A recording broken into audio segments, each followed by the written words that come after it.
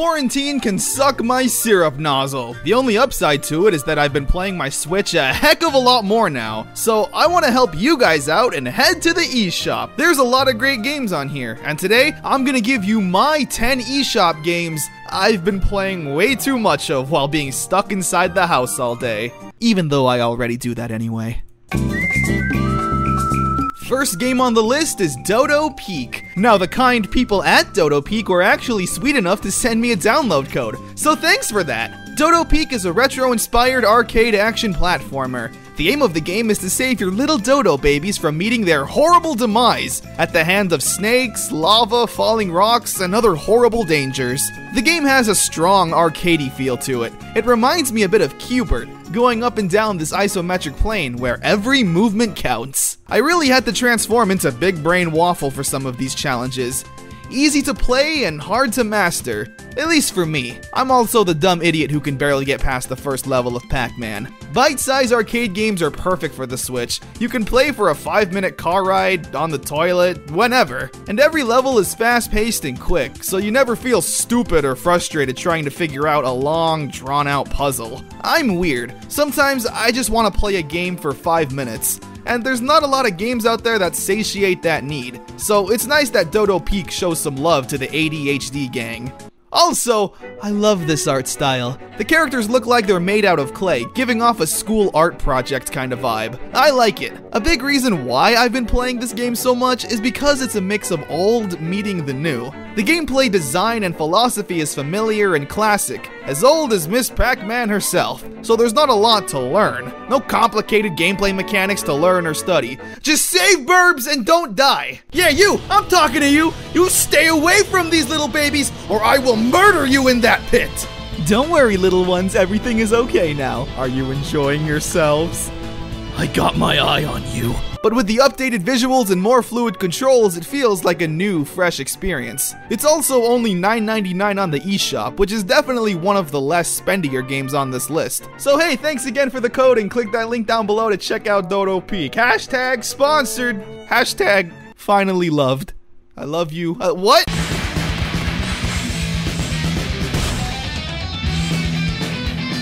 Oh yeah! I'm a simple man. I like 3 things. Punching, kicking, cute anime girls. Fight and Rage has them all.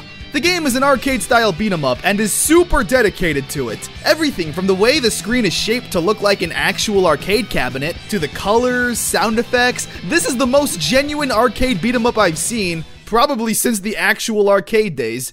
The gameplay is what you'd expect. Mash buttons and watch your character kung fu the heck out of everyone. Combat is fairly simple, stringing together flashy combos and admiring the physics. But the game is so stylized that I couldn't step away from it. The game even has high scores and keeps your time on how fast you completed a level, so you can try and beat your own personal score. And of course, there's co-op. I mean, what good is an arcade beat-em-up if you had to do this alone?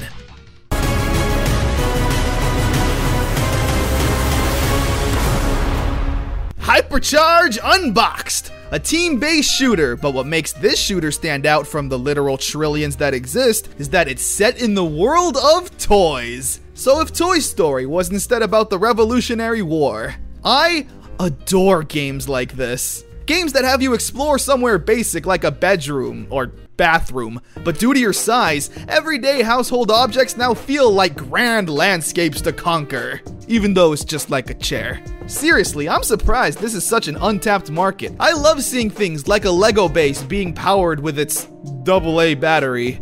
The online multiplayer is hectic and fun, but there is also a single player mode where you defend your base from Sid's horrible toy creations. For real though, what are you? Are you okay? The graphics are also really pretty, giving off that colorful, childlike wonder. Even if shooters aren't your thing, Hypercharge Unboxed has such a creative and unique world that I feel like there's fun to be had no matter what.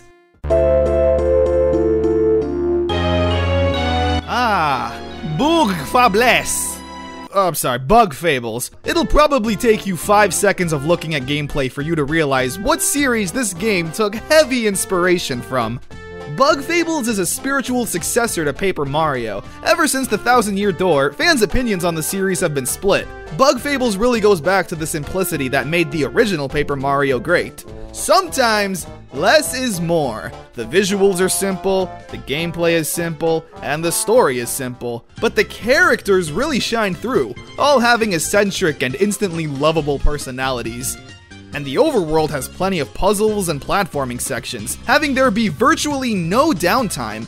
You're constantly interacting with this world in some way, and it's really nice to see. So if you've been craving that original Paper Mario feel, then definitely check this game out. You will love it. And Bug Fables is proof that if something ain't broke, don't fix it.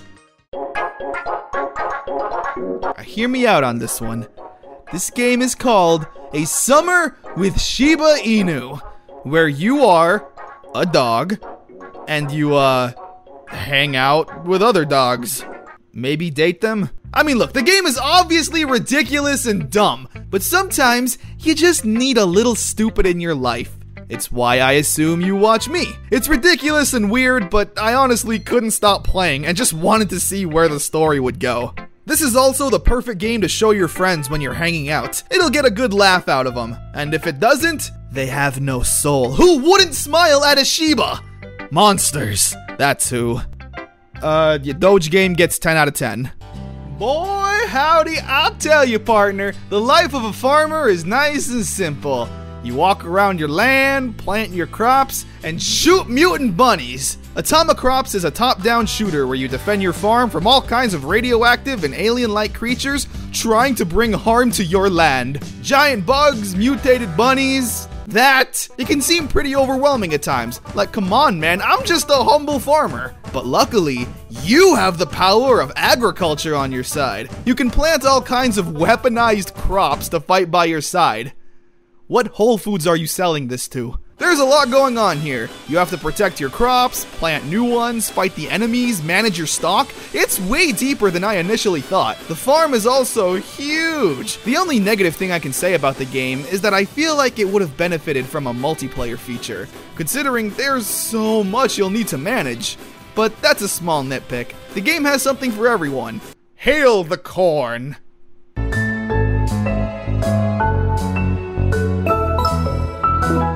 Pushy and pulley in Blockland.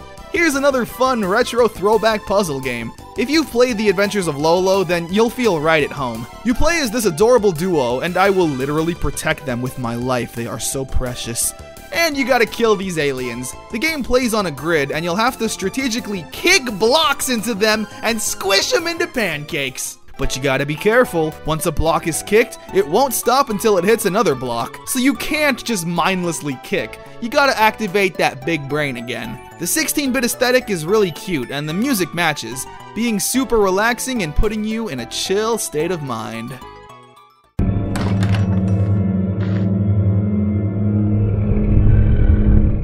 Now it's time for a little spooky game, Creepy Tale. Here, you and your brother are going for a walk in the woods until he gets kidnapped by horrifying monsters, and it's up to you to save him. The gameplay is simple, it's a side-scroller, but this atmosphere and world is really where the game shines. I'm not a fan of horror games that just focus on jump scares. That's lame. I'm looking at you, Fredward. Creepy Tale has such an ominous and unsettling tone. The visuals are dreary with little color to be found. There's no real music to speak of either. Only the ambiance of nature or the indoors, making it extra creepy considering you're just a kid. You're helpless, useless, needing to solid snake your way around all of these nightmares come to life. There's plenty of traps to be found that can be used to your advantage and can also lead to your downfall. Ooh, yeah, just put a band-aid over that, you'll be fine. Death Squared. I hate math, but don't worry, this isn't a stupid math game. You take control of some adorable robots and need to solve puzzles in this room with platforms suspended in the air. The aim of the game is to land your robot on its designated color button. Every room has different rules that you need to follow. Sometimes your movement controls platforms, other times it controls spikes or walls. You really need to work with your partner to figure it all out. If you have siblings or friends come over, then Death Squared will definitely have you both needing to big brain every room. The puzzles can be really challenging, and when you finally have that aha moment, you feel really good about yourself. Like, man, it is big brain time! Bloodstained, Curse of the Moon. A retro throwback to the days of NES, specifically Castlevania. The art style and gameplay are heavily inspired, if not completely recreated here. What I love about Bloodstained is that the retro throwback isn't just a gimmick for aesthetic's sake. Everything about this feels like an old school Castlevania game. The music is there, the visuals aren't super clean and clear, and the gameplay feels a bit stiff. Now, all of those things may sound negative, but I promise they're not. Because of all of these limitations, you're getting the most faithful NES recreation you can. If you play the original Castlevania, the game does feel stiff, and there is a bit of delay when you press the button and your character actually attacks. The jump arc is pretty weak, you really have to adopt to the old school. And the game is built around it, which is why it works and never feels unfair. I love old school Castlevania, and Bloodstained gives the younger generation of gamers a nice experience of what used to be. And those were 10 Switch eShop games I personally recommend during quarantine. What are yours? Let me know and I'll give them a go. Thanks for watching. You're my favorite. Mwah!